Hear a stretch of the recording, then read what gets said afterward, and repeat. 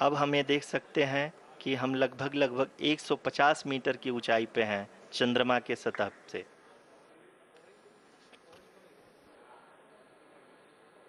We are approaching the vertical descent phase 2, which will have the lander module hovering at nearly 150 meters above the lunar surface. जी हाँ, आप इस तालियों के गड़गड़ाहट को सुन सकते हैं, जो कि सेकेंड हायोरिक फेज के कंप्लीट होने के बाद इन सारे वैज्ञानिकों के द्वारा की जा रही है।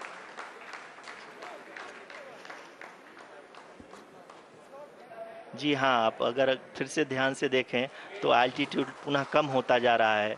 अभी हम लोग लगभग 135 मीटर की ऊंचाई पे हैं।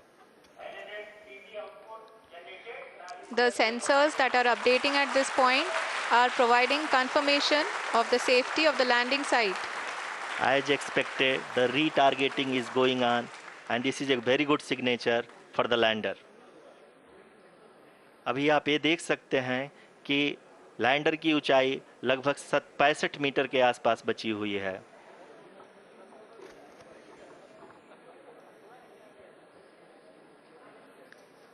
Currently, only 2 engines are now being fired, and we are nearly at zero velocity, vertical and horizontal. We were hovering, and now we are approaching the moon's surface.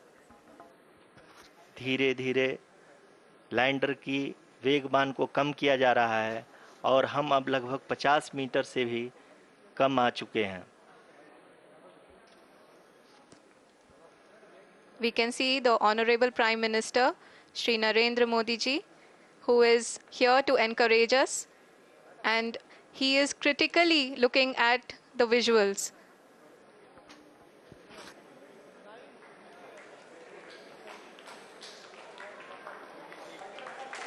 जी हाँ, आप अपने स्क्रीन पे देख सकते हैं कि हम lander module. People are applauding.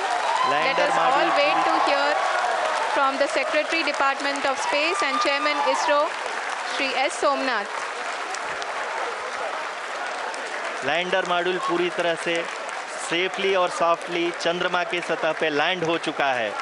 ये हम लोगों के लिए बहुत ही गर्व की बात है। हिंदी में एक कहावत है कि चंदा मामा दूर के, लेकिन अब हम ये कह सकते हैं कि चंदा मामा अपने घर के।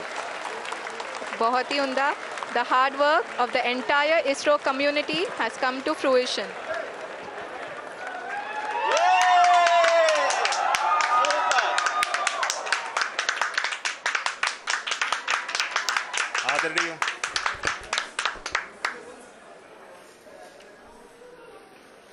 आदरणीय प्रधानमंत्री जी, नमस्कार। Sir, we have achieved soft landing on the moon. India is on the moon. Sir, I request our Honorable Prime Minister to address us and bless us. Thank you, sir.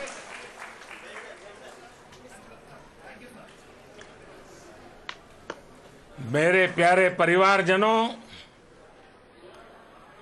जब हम अपनी आंखों के सामने ऐसा इतिहास बनते हुए देखते हैं तो जीवन धन्य हो जाता है।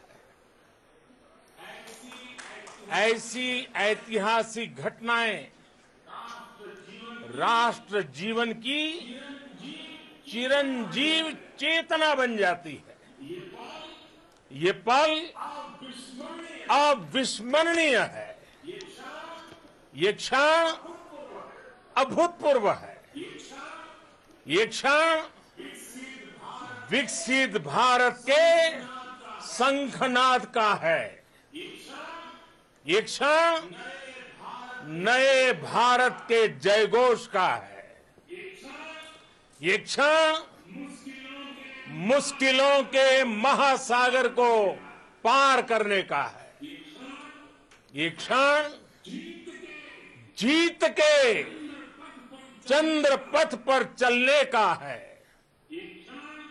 ये क्षण 140 करोड़ धड़कनों के सामर्थ्य का है। ये क्षण भारत में नई ऊर्जा, नया विश्वास, नई चेतना का है। ये क्षण भारत के उदयमान भाग्य के आह्वान का है। अमृत काल की प्रथम प्रभा में सफलता की ये अमृत वर्षा हुई है। हमने धरती पर संकल्प लिया और चांद पर उसे साकार किया। और हमारे वैज्ञानिक साथियों ने भी कहा, India is now on the moon. आज हम अंतरिक्ष में नए भारत की नई उड़ान के साक्षी बने हैं। साथियों, मैं इस समय ब्रिक्स समिट में हिस्सा लेने के लिए दक्षिण अफ्रीका में हूं, लेकिन हर देशवासी की तरह मेरा मन चंद्रयान महाअभियान पर भी लगा हुआ था। नया इतिहास बनते ही हर भारतीय जश्न में डूब गया है। हर घर में उत्सव शुरू हो गया है। हृदय से मैं भी अपने देशवासियों के साथ, अपने परिवारजनों के साथ इस उमंग और उल्लास से जुड़ा हुआ हूं। मैं टीम चंद्रयान को, इसरो को और देश के सभी वैज्ञानिकों को जी जान से बहुत बहुत बधाई देता हूं, जिन्होंने इस पल के लिए वर्षों तक इतना परिश्रम किया है। उत्साह, उमंग, आनंद और भावुकता से भरे इस अद्भुत पल के लिए मैं 140 करोड़ देशवासियों को भी कोटि कोटि बधाइयां देता हूं। मेरे परिवारजनों, हमारे वैज्ञानिकों के परिश्रम और प्रतिभा से भारत चंद्रमा के उस दक्षिणी ध्रुव पर पहुंचा है, जहां आज तक दुनिया का कोई भी देश नहीं पहुंच सका। अब आज के बाद से चांद से जुड़े मिथक बदल जाएंगे, कथानक भी बदल जाएंगे और नई पीढ़ी के लिए कहावतें भी बदल जाएगी। भारत में तो हम सभी लोग धरती को मां कहते हैं और चांद को मामा बुलाते हैं। कभी कहा जाता था, चंदा मामा बहुत दूर के हैं। चंदा मामा बहुत दूर के हैं। अब एक दिन वो भी आएगा जब बच्चे कहा करेंगे, चंदा मामा बस एक टूर के हैं। Friends, on this joyous occasion, I would like to address all the people of the world, the people of every country and region. India's successful moon mission is not just India's alone. This is a year in which the world is witnessing India's G20 presidency. Our approach of one earth, one family, one future is resonating across the globe. This human-centric approach that we present and that we represent has been welcomed universally.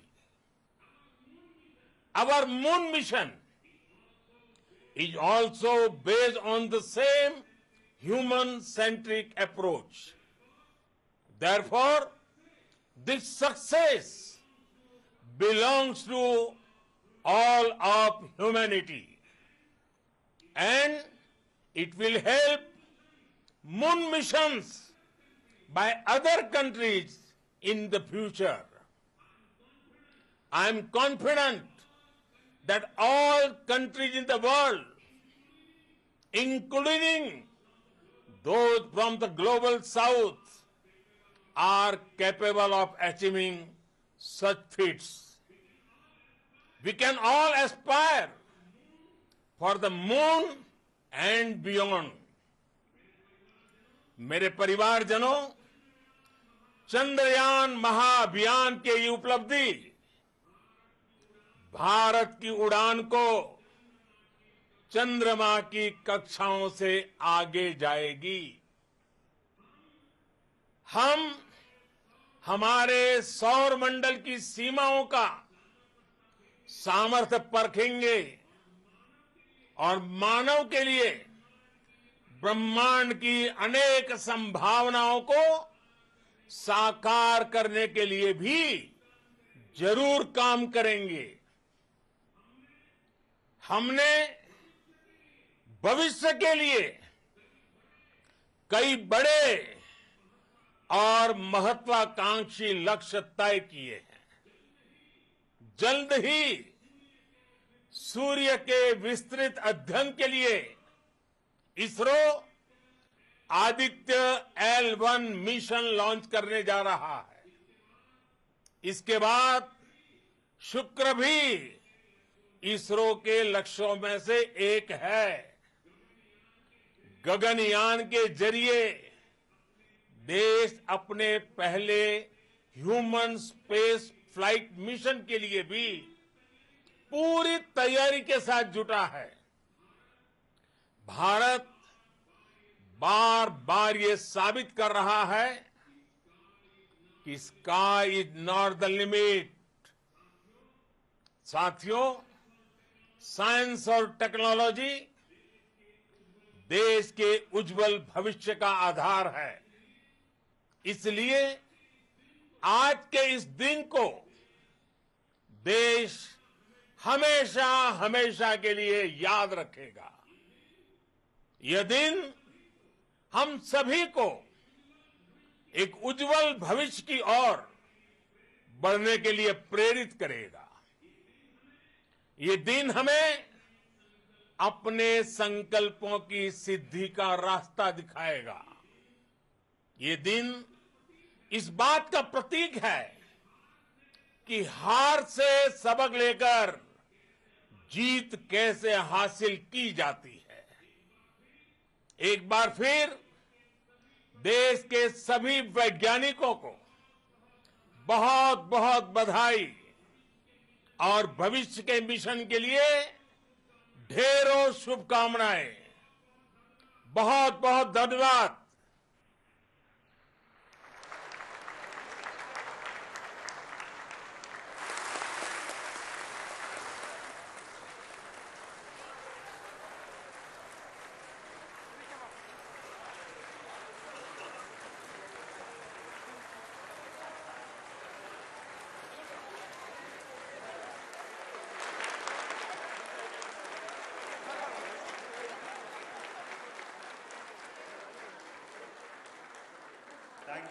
Thank you, Adranaya Pradhan Mantri ji, for being part of our journey to this success.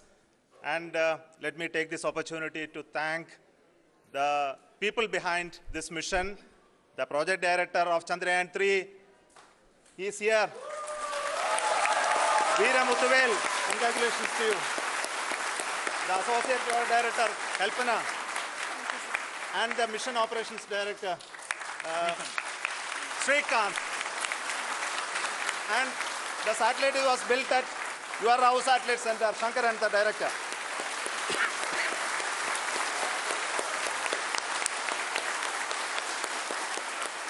Thank you, sir. Hello.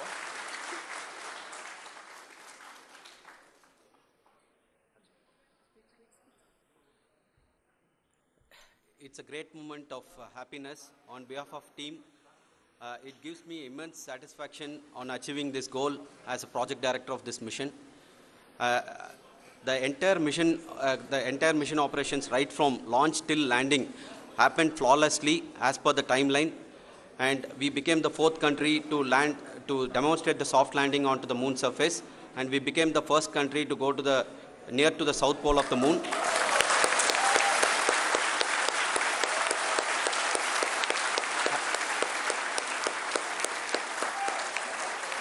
I take this opportunity to thank navigation, guidance and control team, propulsion team, sensors team and all the mainframe subsystems team who have brought success to this mission. I also take the opportunity to thank the Critical Operations Review Committee for thoroughly reviewing the mission operations right from launch till this date. The target was on spot because of the review process.